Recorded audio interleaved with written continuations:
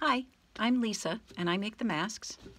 And I just want to show you how they're designed to be worn. You can wear them however they're comfortable for you. I'm just going to show you the thinking I put into the design.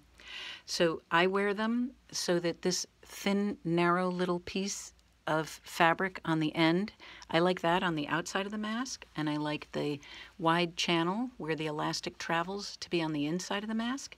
But you can actually wear it either way, and whichever way is comfortable for you is fine. And it can make it reversible if you like wearing the channel on the outside, so that's great too. So the whole idea of the mask is to have it be snug up here and snug under your chin. So I designed this so that the pleats point down, and these are these little pockets where I can put my finger in are behind each of the pleats.